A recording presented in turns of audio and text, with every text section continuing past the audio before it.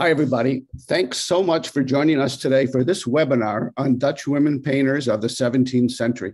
My name is Bob Ottenhoff, and I'm a member of the Washington chapter of the Netherland-America Foundation. For the last 100 years, the NAF has focused on funding educational exchanges for Dutch and American students and scholars, sponsoring cultural exchanges and fostering business ties between the U.S. and the Netherlands. Today's webinar is one in a series of occasional talks and lectures the Washington chapter holds on civic, cultural, and historical topics. On May 19, we'll be holding our annual fundraising dinner where we'll be celebrating the accomplishments of 3 outstanding Dutch or Dutch American honorees and recognizing past American ambassadors to the Netherlands. If you'd like to learn more about the NAF or our Washington chapter, please go to our website, thenaf.org, or use the QR code found on this slide. It's now my honor to introduce Dr. Arthur K. Wheelock, Jr. He's the curator of Northern Baroque paintings at the National Gallery of Art in Washington, and I might add a longtime friend of the NAF. Dr. Wheelock has lectured widely on Dutch and Flemish art and has written numerous articles, books, and catalogs. He's going to introduce today's webinar and his colleagues from the National Gallery participating in today's presentation. Arthur, welcome back to the NAF, and thank you to you and your colleagues for what promises to be a very interesting webinar. Thank you so much for that introduction and telling us about NAF. And we are all thrilled that we have this program, and we want to thank NAF for allowing it to happen. I am going to be very brief about this. We have a wonderful discussion about sounding her fame, the wonders of discovering about women artists of the 17th century and the cultural creative endeavors of all of them. And to lead what the program basically is divided into 3 segments. And the first is a discussions by Ginny Treanor, who is the associate curator of the National Museum of Women in the Arts. And Ginny is organizing an exhibition of women in the arts, the Dutch and Flemish women in the arts in the 17th century in 2025. So we'll hear about her plans, the exhibition. With her and her associate in that project is Katie Altizer. And Katie will be discussing a component of that exhibition, which is really focusing on women and connections to the science and interactions of women artists and the science. And that will be an overview of the program that we'll focus on and feature. And then subsequent to their discussions, we will have a 4-way discussion with Frema Fox Hofrichter, who is well known to, I'm sure, all of you as Professor at Pratt and a great scholar of Dutch art and Judith Leister and women artists and all sorts of different elements of the 17th century. So Frema and I and Ginny and Katie will then enter into a 4-way discussion. And then we will ask all of you who are listening to join us in discussion. Anybody who has questions, please write them in the Q&A component, and then I will try to find them and enter into a discussion with everybody who can ask Ginny any of us questions that you have from the program. But right now, let's get started with Ginny, and Ginny Treanor will tell us about her exhibition plans. We are thrilled to have you, Ginny. Thank you so much for leading us in this discussion today. Well, thank you, Arthur, for that introduction. I'm just going to go ahead and share my screen so everyone should be seeing that first slide now with the title of our talk today. I would just like to reiterate my thanks to the NAF for allowing us this opportunity today. And I would also like to thank my co-panelists, Arthur, Frema, and Katie.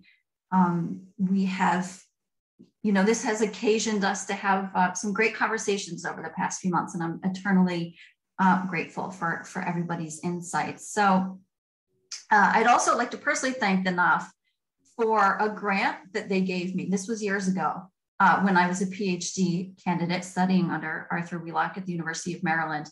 And that grant allowed me to go to the Netherlands with the Ottenhoff Trust, and it was really a pivotal experience in my research. So I am very grateful to the NAF for making that possible. And here we are, full circle today. So I want to begin by showing you images of an exhibition I did in 2019 at the National Museum of Women in the Arts. And I had the pleasure to present about this exhibition to the DC chapter of NAF in person, if you remember what in-person meetings were, in the December of 2019. And this was an exhibition called Women Artists of the Dutch Golden Age. It included 9 paintings, 9 prints, and 2 books. So out of the 20 objects in that exhibition, 16 were from the museum's own collection. So it was a modestly sized exhibition. In the process of planning that exhibition, I was really surprised to learn that there had not been, as far as I could tell, a multi-artist exhibition like this of Dutch women artists of the era. So that one was the first. And what this exhibition demonstrated, and why I am now working on a much larger iteration of it to open at the National Museum of Women in the Arts in late 2025, is that there were many more women artists working during the period known as the Golden Age than many people realize. And the works created by women during this era played a role in the artistic economy of the time. Now, I'd like to briefly illustrate the vicissitudes of the legacy of many women artists of the period, and indeed a lot of early modern women artists, a lot of historical women artists, using perhaps the most well-known example, Judith Leister. And here you see her self-portrait on the left that hangs at the National Gallery of Art in Washington, and a painting by her on the right that is part of the collection at the National Museum of Women in the Arts. So thanks to the scholarship of Frema Fox-Hofrichter, who published a catalog raisonné of her work in 1989, Leister is the one woman artist that lovers of Dutch art are probably going to know. And for good reason. She was a master painter, literally. She belonged to the Guild of St. Luke in Harlem, which all professional artists had to be part of, and she had her own students. She was noted and talked about in 2 contemporary sources during her lifetime. Yet after her death, until the late 19th century, like 1890s, her name was forgotten. And almost half of her now accepted works were attributed to other artists, all men, and mostly Frans Hals. Now, to date, Leister is one of the few Dutch or Flemish women artists of the period to have had a monographic or a single artist exhibition that really focuses on the work of one artist. And thanks to that exhibition, today many more people know about her. Now, while Leister may be a recognizable name to some, less so are the many other names of women who also produced visual art during this period. And now I apologize in advance because I'm going to run through the next few slides rather quickly, but this is really just meant to make a visual point, if you will. I'm going to run through a few names of other women who were active in the period. So we have printmaker Magdalena van de Passe,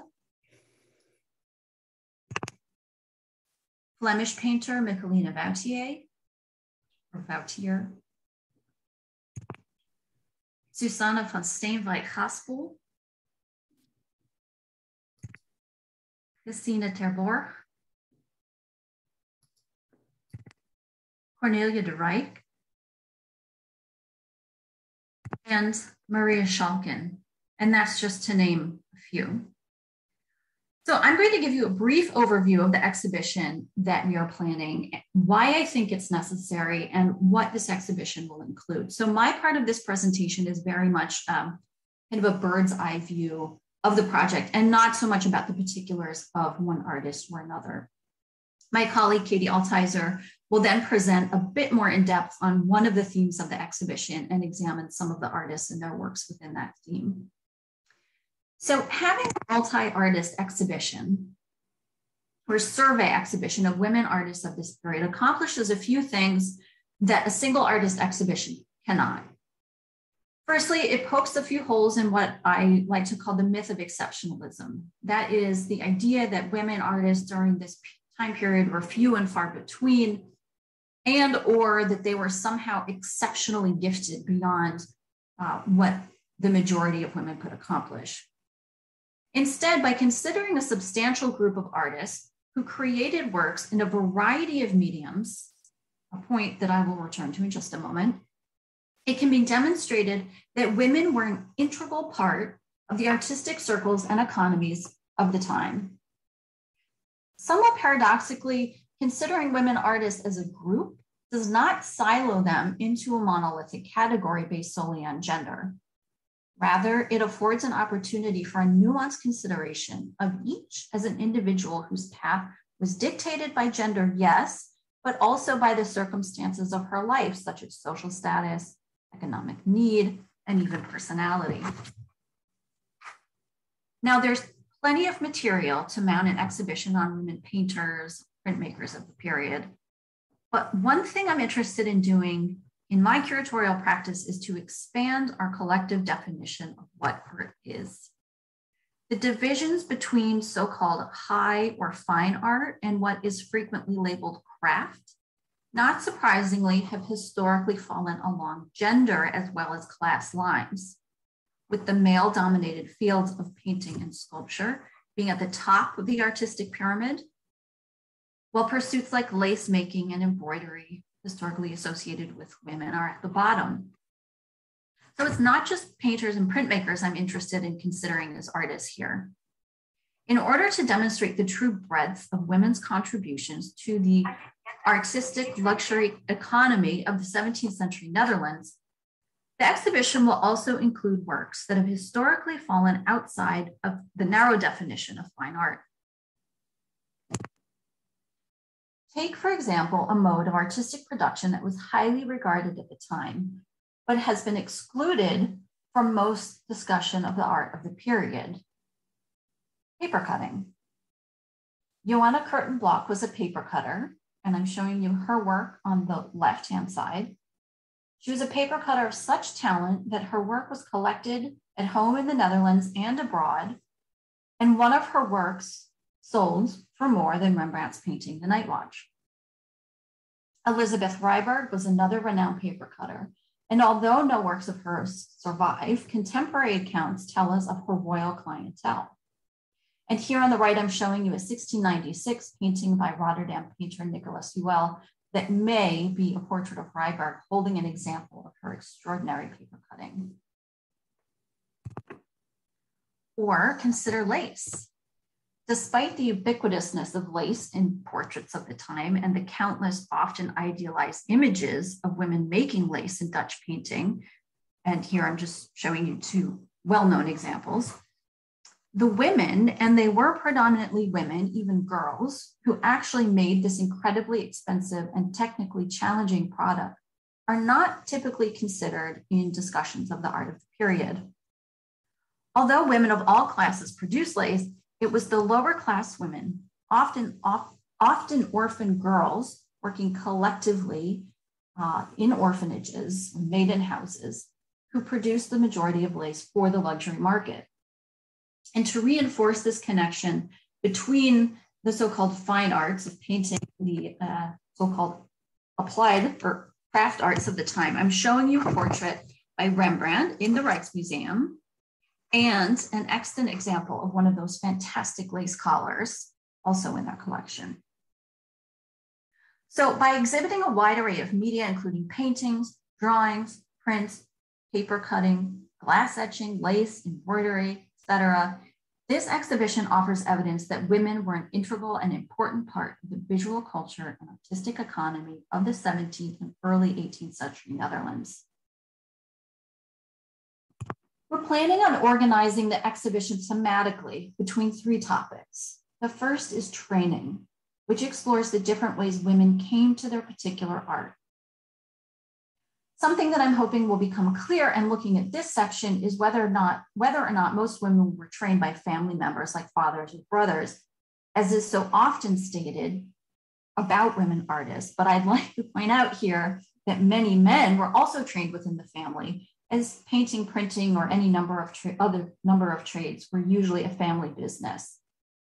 So to what extent was this true or more true for women? There are certainly examples of this, but then there are also examples like Judith Leister, who came from non-artistic families and studied with professional masters. And an examination of women's training in other realms, like lace making or embroidery, like you see here on the left, will also be included. And I hope that this will shed more light on the various paths women took in pursuit of these skills. The second theme is the status of the artist, which explores the concepts of professional and amateur as they relate to women artists. As the art historian Elizabeth Honig has observed, many women artists of the period, mostly of the upper classes, operated in a kind of gray zone between the professional sphere, which was usually occupied by those of a relatively lower social class, and an amateur one. Anna Maria von Schormann, whose self-portrait you see on the left, and who actually is the creator of all the works you see on the screen right now, she's probably the preeminent example of this kind of artist. She was from a wealthy family, and she tried her hand at everything: printing, paper cutting, wood carving, glass etching, and even calligraphy. And this was all in addition to her being the first woman at university in the Netherlands, her philosophical correspondence with René Descartes, and her mastery of languages, including Hebrew, Arabic, Syriac, and Aramaic. A little bit of a know-it-all in the best sense. And lastly, the theme of frontiers presents the intersection of women, art, and science in the 17th and early 18th century Netherlands. This is an incredibly rich topic with lots of wonderful artists, patrons, and natural philosophers, and we'll hear a bit more about this in just a moment. These themes are intentionally broad to allow for the inclusion of various objects within each. So rather than segregating items according to the method of production, exhibiting all the paintings together and all the drawings together and all the lace together, this format allows for fuller understanding of the context in which the works were created and provides new ways for considering their relationships to one another. It also actively works against these ingrained hierarchies of artworks that we have, and therefore creates a different space for thinking about them. Now, as promised, we will hear a bit more about that last theme, frontiers, that explores the fascinating connection between women art and science from my colleague, Katie Altizer. She's going to give us some examples of what nuances can be teased out when we consider women working at these intersections as a group rather than individually. Katie? Thank you. The premise of the Frontiers section of the exhibition is that women artists were a vital part of artistic and scientific networks, and that they actively participated in the observation of the natural world and the dissemination of scientific knowledge through their art, forging successful careers to become integral participants in a large cultural network that included artists, intellectuals, scientists, and collectors. Recent scholarly attention has begun to examine women at the intersection of art and science in this period. Focused heavily on Maria Sibylla Merian, an artist and entomologist, they have also brought attention to scientific illustrators Alida Vittos and Maria Monninks, as well as botanist and collector Agnes Bloch. Maria Sibylla Merian wholly participated in scientific discovery. Between 1699 and 1701, Merian conducted research on insects in the Dutch colony of Suriname in South America.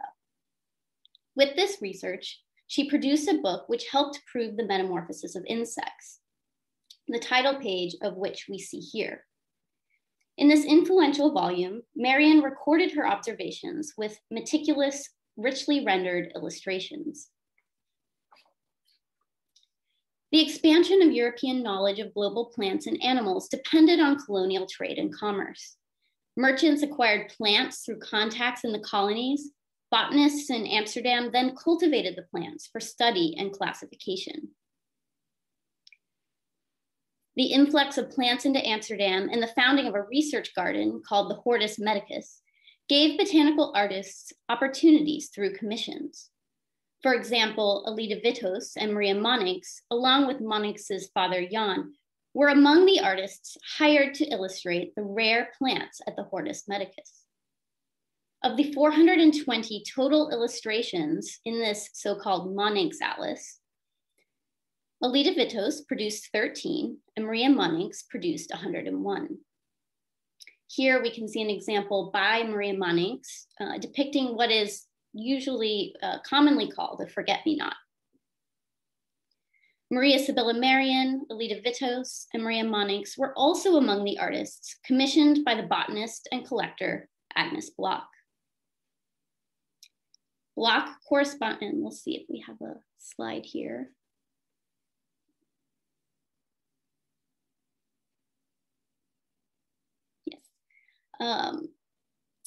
Bloch corresponded with scientists across Europe and was involved in acquiring plants for the Hortus Medicus. She also developed her own plant collection at her country estate at Vijverhof, which we can see here complete with what is most likely her greenhouse in the background to the left, and the pineapple, which she famously cultivated. She hired Marion, Vittos, Monninx, and other artists, male as well as female, to illustrate the plants in her collection. In this beautiful example of a commission for Bloch by Alida Vittos at the Morgan Library, the artist has captured the appearance of the flower as though it rests alive on the sheet of paper on which it is depicted. In the commissions for Bloch and the Hortus Medicus, these artists worked alongside male colleagues to produce their scientific commissions. These women were not fringe artists, rather they were active at the center of Amsterdam's scientific and artistic community. Like men, they were actively involved in producing art that functioned as a luxury item for collectors and that depicted the plant accurately for the purpose of codifying and disseminating knowledge. Our exhibition will feature Marion, Vittos, Monninx, and Bloch to show their contributions to the history of science. But it will also expand the scope of the genres exhibited within the framework of women, art, and science, showing that the major themes evident with these botanical illustrators can provide a framework for understanding works by women oil painters. I will briefly examine two of these artists, Clara Peters and Rachel Rouse, as examples of how women artists from the beginning and end of the 17th century carefully observed the natural world and referenced current scientific thought as it developed over the course of the century. On the surface, Clara Peters and Rachel Rouse would seem to have little in common beyond being women painters of still lifes. Clara Peters was active between 1607 and 1621 in Antwerp. She is known for her depictions of elegant tables, as you can see here in this typical example on the left from the Prado. Meanwhile, Rachel Rouse was active much later, from the 1680s to 1750. Famous for her vibrant floral still lifes, Rachel Rouse worked in Amsterdam, The Hague, and in Dusseldorf, where she was court painter to the Elector Palatine. Although Peters is not usually discussed in scientific terms, one work suggests that she may have had greater contact with contemporary science than previously appreciated. This painting, now at the National Gallery of Art, depicts a glass filled with a small nosegay. Around her precisely rendered still life composition is a seemingly unique feature, the paper-like surround on which rests a number of insects, including dragonflies, beetle, and fly, so lifelike that they seem to have crawled out of our world and onto its surface. With its sensitive observation of light, flowers, and insects, this work situates Peters within the context of the Low Countries' influential botanists, who are carefully studying the rare plants Europeans had begun to acquire through trade. This painting was likely commissioned by a collector with scientific interests. The copper support of Peters' work suggests that this painting may have been intended for a collector's cabinet full of rarities, possibly including insects. Important publications depicting insects and plants were influential in this community, such as this one by Jakob Hufnagel. As we can see in this print, Peters' treatment of the insects with their delicate illusionistic shadows may indicate knowledge of this publication. The underlying scientific naturalism evident in Clara Peters' intimate copper painting is not limited to her careful observation of the flowers and insects, but is also evident in her careful rendering of the optical effects of light as it passes through glass and water. Her ability to capture these effects allowed her to create works that had a remarkable appearance of reality. Rachel Rouse, active in the North almost a century later than Clara Peters, similarly fascinated collectors and connoisseurs. In the decades between Peters and Rouse, fascination with science had only increased. Over the century, intellectuals in Leiden and Amsterdam developed links with scientists across Europe and Britain in a transnational network of scientific thinkers. This luscious still life from the late 1680s suggests Rouse's connection to this scientific network. In this image, poppies, roses, carnations, and other flowers encircle each other in this dynamic, thriving bouquet. Like Peters, Rouse gives attention to the individual properties of each blossom, which are depicted with such lifelikeness that they seem to grow toward the light in the viewer's space. Rouse has also populated her painting with insects, including butterflies, beetles, and a spider, details of which you can see here. The lifelike floral arrangement and accurate depiction of insects places her within a scientific community at a moment when investigations into the life cycles of insects were the subject of cutting-edge research. And this is the same context in which about 20 years later, Maria Sibylla Merian would travel to Suriname and publish her Metamorphosis. Rouse's familial connection to Amsterdam's scientific network is well known. Her father, Frederick Rouse, was an important anatomist, obstetrician, and botanist who lectured at the Hortus Medicus and was also fascinated by insects. Rachel Rouse is likely to have been familiar with the Hortus through her father and was likely familiar with his professional contacts. Illustrations from a treatise on insects and amphibians by Jan Swammerdam, a scientist and acquaintance of Frederick Rouse, provide an example of the types of closely observed illustrations that were circulating in Amsterdam among those in Rachel Rouse's social circle. Although active in different eras and a century apart, Peters and Rouse both tapped into a thriving market for paintings as luxury goods that reflected the era's interest in scientific observation. The themes of discovery, luxury, transformation, and knowledge do not just apply to scientific illustrators. They are also crucial to our understanding of women oil painters of the period. Although not normally exhibited together, displaying works by Peters and Rouse together with these works of scientific illustration by Merian, Vittos, and Monings allows us to see broad interconnections between the ways in which these artists participated in their scientific and artistic communities. These connections give us just a glimpse into the kinds of questions we will explore as we seek to bring the experiences of Dutch women artists into the public conversation with this exhibition. And it is these questions that we will now discuss together in conversation with Arthur Wheelock and Frima Fox-Hofrichter. Thank you.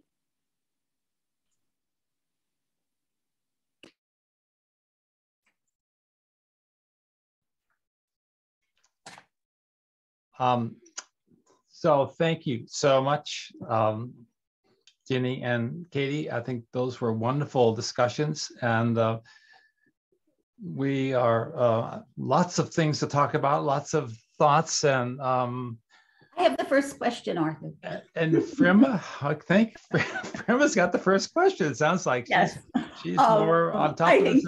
Katie and Ginny, why don't you take off your mute things so that we can have answers. This was really an amazing display of very talented women from the early part of the century all the way through the end and even beyond that. I counted 16 names of women artists. I know that there are more, but also there are many who are still anonymous to us. But of the ones we know, can you speak to whether they knew each other? Did they collect each other's work? Was there any sense of a community between them? I mean, what do we know about any interactions? Yeah, Katie, do you want to go ahead and answer that to start with? Because I think you illustrated some of that in your section of the talk. For sure. I think probably the most now well-known example of indication of a community of artists is centered around Agnes Block, the patron and collector. She had several women artists who worked for her on her Bloom book. And so, as I'm sure you know, Maria Monninks, Maria Sibylla Marion, Alida Vitos, all of these artists are working together with her, and as I discussed. But I think also there are other indications of connections between those artists and other artists through kind of their training and other contacts. So, for example, another artist who worked for Block was Otto Marcius van Schriek. He worked on her Bloom book. He was closely involved with her. She commissioned him, and he knew Jan Swammerdam, who knew Frederick Rouse, who knew, of course, Rocco Rouse. So there are all these kind of interconnections there in the scientific community. And then there are other examples of artists who collect works by other women artists. For example, Katharina Bacher, who's an artist herself, had a very impressive collection, and hopefully her work will be exhibited in this exhibition. We know that she owned at least 2 works by Rocco Rouse. So there are many examples of that type of network. And I don't know if Jenny has more to add to that as well, but this is exactly the kind of interconnections that we're hoping can be explored more fully in the exhibition. Yeah, to that, I would just add, and I think you and Arthur know this very well too. You know, the world was a much smaller place in the 17th century in the Netherlands, right? There were fewer people, and you know, many artists knew each other and operated in these circles. But I think it is interesting when we're, you know, looking at women in particular. And one connection I found to be very interesting was Anna Maria von Scherman, who did, you know, so many different works and so many materials, and kind of positioned herself as a, you know, a self-taught artist, which she was in a way. But there's evidence that she actually studied printmaking with Magdalena van de Passa, who came from a family of printmakers. So I think, you know, as we go on with the research for this exhibition, we're going to uncover a lot more of these connections too. I see that Betsy from the National Gallery of Art did mention in a chat just now that there was a community of women artists in Zwolle. So that's interesting, because I was wondering, when we talk about these, the women, the botanical illustrators who work for Block, but they worked as a community. I don't think that they really worked together. I mean, they might have known who else was, you know, also got commissions, or maybe they didn't. But there isn't, I think when we think about working together, it's as if, you know, we're all in the same room or on the same Zoom. But I think they actually were separate So there's a chance that they didn't know each other unless, Block actually introduced them. But I don't know that do we have a sense of where some of these artists were working? If there's a community in Zwolle, are there enough artists just in Amsterdam, or women artists in Amsterdam, or I know not in Haarlem, but do you think most of those were Amsterdam artists, the botanical illustrators?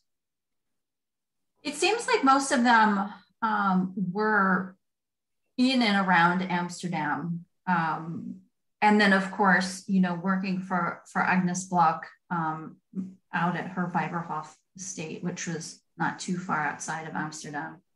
I would like to mention here, because I see some comments in the chat, and there's been amazing work done on many of these women artists by scholars in the field. So Catherine Powell's work on Agnes Block is tremendous. Martha Moffett Peacock's work on Johanna Curtin Block, the paper cutter. And so what we're trying to do with this exhibition is to kind of translate the wonderful scholarship that's been done on women of this period, even in the past 10, 15 years, and bring it to the public, right? Bring it to life in an exhibition. And I think it's interesting to think about communities of women working together in the past, and the networks that they had, and kind of, thinking about it, how we work today, again, and sharing knowledge and collaborating and helping each other out. Yeah, I think it will be great because, as you pointed out, there's a lot of work on individual artists, but then we haven't really seen them together. And I think especially in the way you've created sections for the exhibition, you'll be able to see those connections in training or frontiers that, Katie spoke about. So yeah, if you just did it chronologically or by subject, I think you even mentioned that, Ginny. If you did it by subject, then it would be, I think, a little boring, and the last 4 rooms would just be botanical illustrations. I should say that's different from the women artists in Italy, where there's an exhibition recently going around, the Artemisia Gentileschi, and which is more figural painting, religious painting, history painting, portraits. And I think in the North, it's a different tradition. And maybe I think Arthur wants to speak to that. Oh, well, I think this has been fascinating, and we're getting obviously a lot of questions on chat, and we'll try to hold off to exploring those a bit. And some of them maybe are so relevant to our discussion now that maybe we need to get into their broader questions. But one thing I did want to I think it ties into what you've been talking about, the structure of your exhibition that you've laid out, Ginny, with 3 different categories: training, status, and frontiers. I think it's a very interesting way to go about it. And there are lots of questions there. And one of the things that you mentioned, a lot of women artists trained within the family, as did men. If you didn't train within the family, then your parents had to probably pay for an apprenticeship someplace or other. So it really is a bit an interesting question of family desire to have their daughter enter into the art profession in some capacity where you actually have professional training. And I don't know how you ever find out more about that, but there's a side to which there may be so many unknowns that we can't get too much further than what we have from the documents. But it is something to think about. Why? Because men had to pay. I know that from dealing with the men apprentices, that there are always a problem paying these fees. So and joining guild fees, and there are all these things that become part of the practical reality of becoming a professional artist, which then gets into the whole question of status and what is a professional. Does becoming a guild become part of the definition of becoming a professional artist? And as you mentioned Anna Maria von Schumann, it's very interesting because she does all of these art forms and is actually described as the Utrecht Minerva. I mean, so it has a kind of a recognition of her abilities were such that she received, as far as I know, an honorary guild membership from the Utrecht Guild in 1643. So that was quite an honor. And I think what I am in my sort of background efforts to become part of this panel discussion, the number of women who received accolades from poems and honorary things like that, or portraits of women artists by other artists, it's extraordinary. And I think that there was a huge, my feeling is that there was a great excitement and recognition and acceptance of women artists, or women involved in the arts creative endeavors throughout that society. And it's something that I think ought to be celebrated about what how the Dutch received the women within an important part of their culture. I think it's interesting because it seems to be the opposite of speaking to the idea of the exhibition, that it wasn't exceptionalism, that there were many more women who were in the art world. But it doesn't take away from the individual characteristics of that particular woman artist and their talent, and the sense that they are individually exceptional. Just going back to at least early in the century, I think it's probably more so than later in the century. Just thinking of Samuel Amsing, who was writing the history of Harlem, description of Harlem in 1627, when he talks about the De Reber family of painters and mentions Maria and says, sort of paraphrasing here, whoever saw a painting by the hand of a daughter. So that there really is a sense that, oh, this is, unusual. And I think if it were really widespread, that sentence wouldn't make any sense. So, I mean, they are, as Arthur pointed out, really lauded or, mentioned in some other way to say that this is, that they are exceptional. So I think you have to sort of balance the two, say, right. It's an exceptional thing, but, but it's not. So. Right. Yeah. And I think, I'm really interested to look at the long 17th century and to see just that, were there in fact more and more women artists and creators during, as the era went on, and what were the conditions, if so, that kind of allowed that? But yeah, back to the point about kind of, praising these women artists. Yeah, I think it's a bit of a double-edged sword.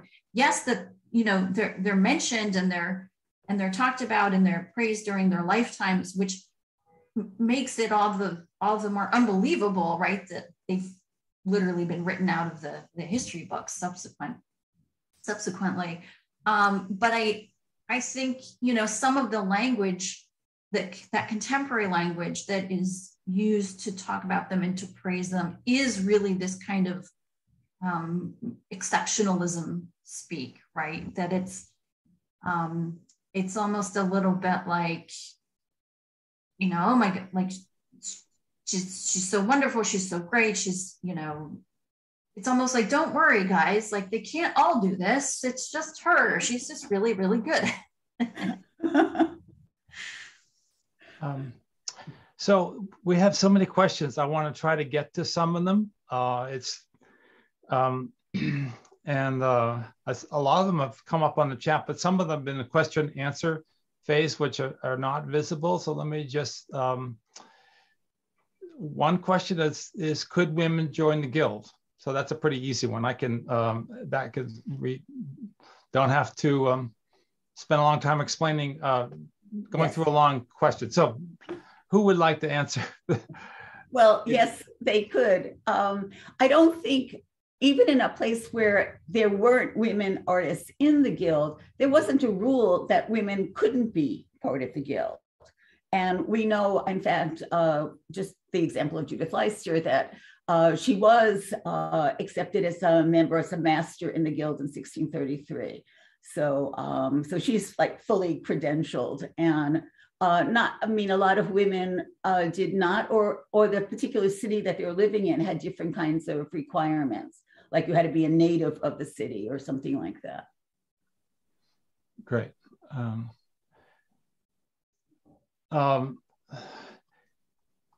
Will you be looking, Mrs. Ginny, I guess, historiography of the women artists featured in your exhibition, how their work received by their contemporaries? Of course, yes, that's a major component. And in the small show I did in 2019, I had 2 books. One of them was an edition of Houbraken that I borrowed from the National Gallery of Art, open to the page on Maria Sibylla Merian. And another one was a book written by Anna Maria von Schurman herself. It was an English translation of her work, The Learned Maid, to demonstrate that, you know, these women were published, were known, were talked about in contemporary sources during their lifetime. Because I think, you know, part of the story of this exhibition is going to have to be a reckoning of how and why they got left out of the history books.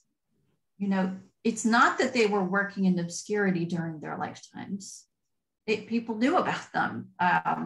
You know, that's why I included the edition of Houbraken. And so why? Maybe you can explain who Houbraken is. Yes, sorry. So Houbraken was a writer at the end of the 17th century, beginning of the 18th, who he's called the Dutch Vasari, right? So he's chronicling the lives of different artists in the Netherlands at the time, and not mostly painters, but not just painters.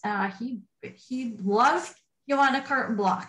He had a huge portrait of her in his edition, and he went on at length about her work and the incredible skill involved in her work. So yeah, that is definitely going to be an important part of that exhibition. And when did most of the attributions of women artists to men occur? In some cases, almost immediately. Even after the lifetime. Yeah. Okay. If it was yeah.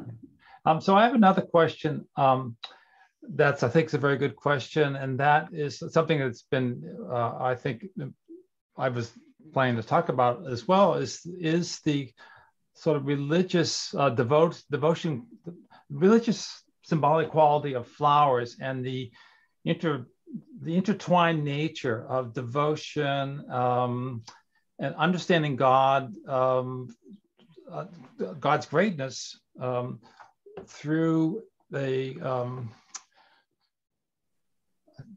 by careful rendering of the bugs and plants and insects and all of that you really come to understand who God is and what the wonders of his work. So that's something very clear, I think, in the Clara Peters painting at the National Gallery, that you have a lot of symbolism of the flowers. Are symbolically, there is a symbolism, to religious symbolism, to the flowers and to the insects and bugs that have a kind of connective quality, and that is also true in the Hoofnagel pages. That's all intertwined, but you have not really discussed any of that. But is that part of the desire to have this scientific naturalism as part of the way these still lifes or flowers or botanical qualities of the works are rendered?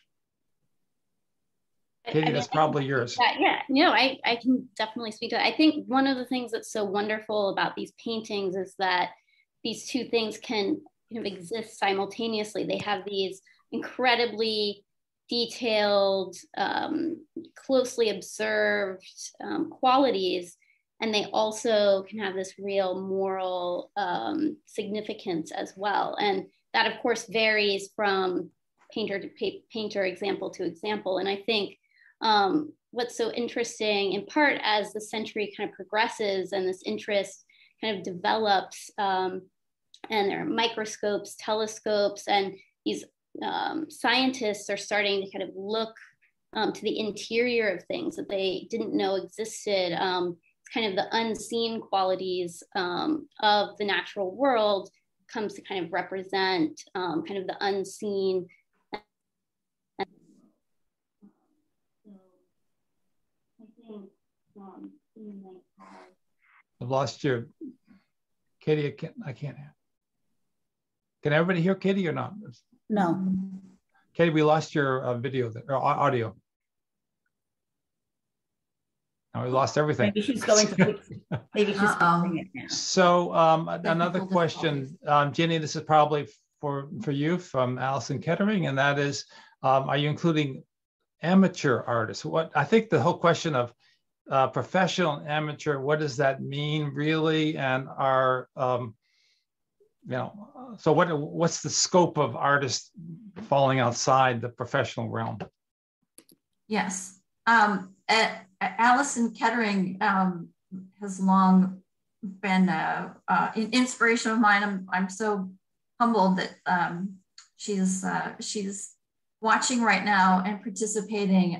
She's done some excellent work on this very question, and I think it's an interesting one when we think about women, because as others like Elizabeth Honighoy also mentioned have pointed out, there's really this gray zone with women,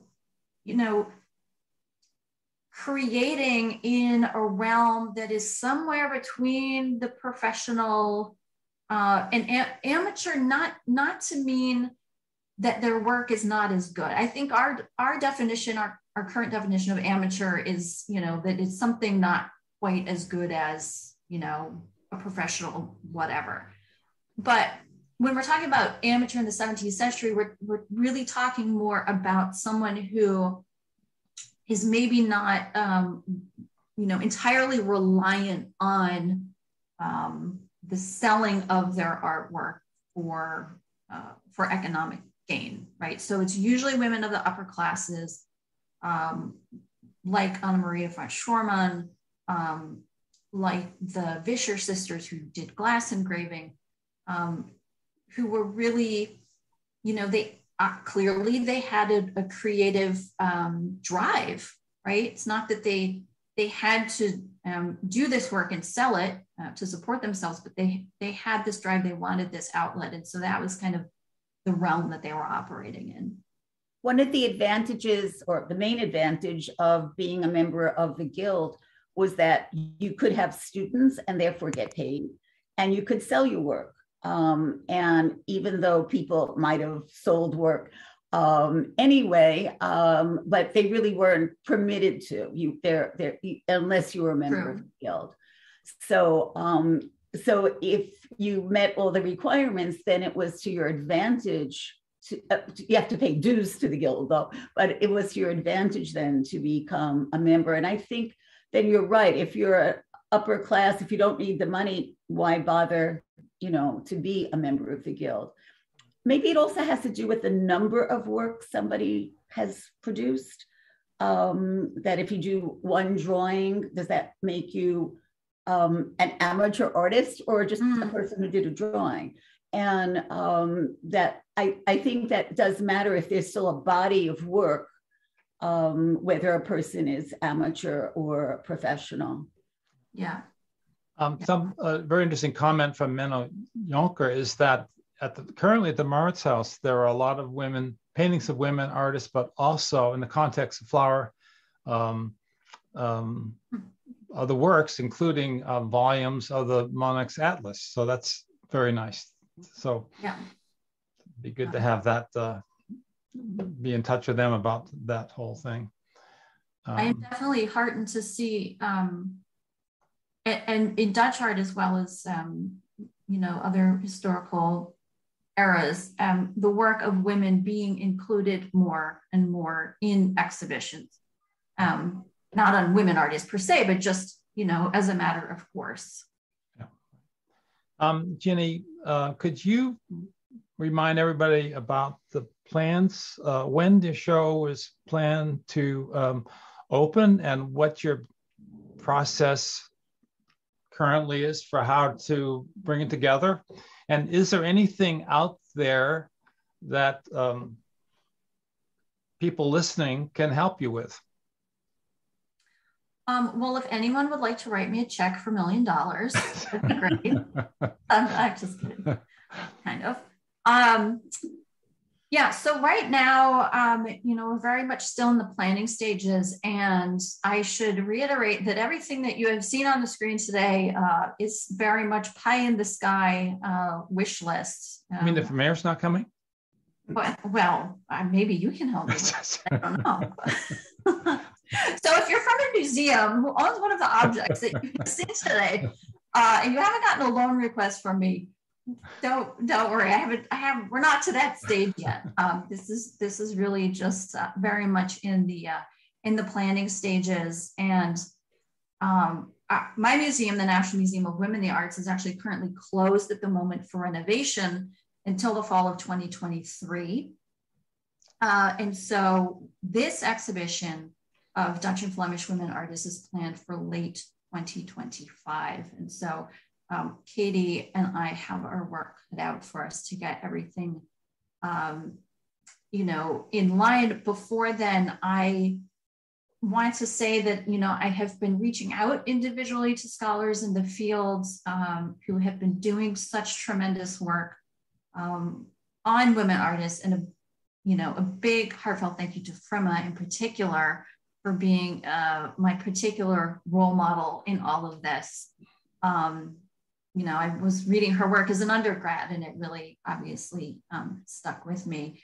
I've also been in contact with Judith Norman at the University of Amsterdam, who's been doing amazing work on women as consumers of art and patrons of art with her students there. They're just really so many tremendous scholars. There's so much work that's been done. And so, it's my hope that as an art museum curator that I can help bring all of their fantastic findings into the broader public realm. I just wanted to add to that, because I've noticed the names in the chat, and maybe people wouldn't recognize, other people might not recognize them, but there are a number of major art historians who have been involved as an audience here. And many of them also working on women's history or women artists. And it seems to me that this is something where your audience really may be able to help you, or is working on parallel issues, that perhaps there really should be something like this on a more advanced or a more specific area, whether it's the question of amateur or professional, or the training of women, that it be a webinar that is just focused on something like that. And I think there are a number of art historians who have been working on that, but for the most part, they're isolated. So this would be a really good way to get them together. And working on one thing I would love to do in conjunction with the exhibition is to have a symposium at the National Museum of Women in the Arts, and invite these different scholars to present their work and to have a larger discussion. Great. Well, I think it's time we need to wrap up, but I want to thank everybody so much for Ginny and Katie and Frema for this, I think, wonderful discussion today, and looking into the future. But I also want to thank all of the participants, all the listeners, viewers who sent in questions and comments in the chat, and we will get back to you with those that we weren't able to answer or get to in this discussion. But we really appreciate all of your thoughts, and we would be delighted with any thoughts you have in the future that you might want to pass on to any of us. So many thanks. And Bob, welcome back. And thank you for, again, your introduction. And I guess you will give us our closing remarks. Well, thank you. Thank you all so much. Ginny and Katie, thank you for all the hard work you put into this presentation. Thank you, Frima and Arthur, for your additional comments. 2025 seems like such a long time from now. You've given us reason to invite you back on a regular basis so that we can learn more about your progress in putting this exhibition together. So thank you so much for your contributions today to this wonderful webinar. And thank you to all of the audience out there for being with us here today. We hope you'll stay in touch with the NAF. You can go to our website, thenaf.org, to learn about other future events, other webinars, and we hope we'll see many of you for our dinner on May 19. Thanks again very much. And thank you also to Jesse Conrad, who helped us with the technical aspects today of today's webinar. Thank you, Jesse. And thanks again, and good afternoon. Thank you. Bye. Bye, everybody. Bye. Bye.